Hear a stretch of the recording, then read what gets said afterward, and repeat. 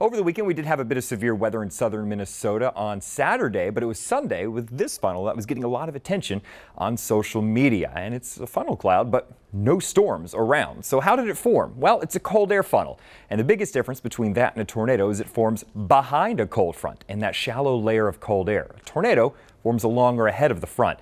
All you need is just a bit of wind shear to get that spin from that rising air coming off the surface. And in Alexandria, where this was taken, it was about 83 degrees, definitely warm enough. So as the air rises, that shear gets it to spin just a bit.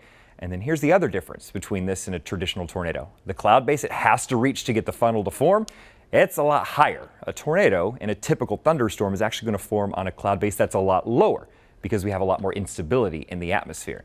This, on the other hand, a little bit more stable, which is why they're very, very weak and rarely touch the ground. If they do, usually an EF0. So basically, it's pretty cool, but otherwise harmless as we make our way into the weekend. And hopefully we can avoid some of these with some nicer weather pushing in for the middle of the week.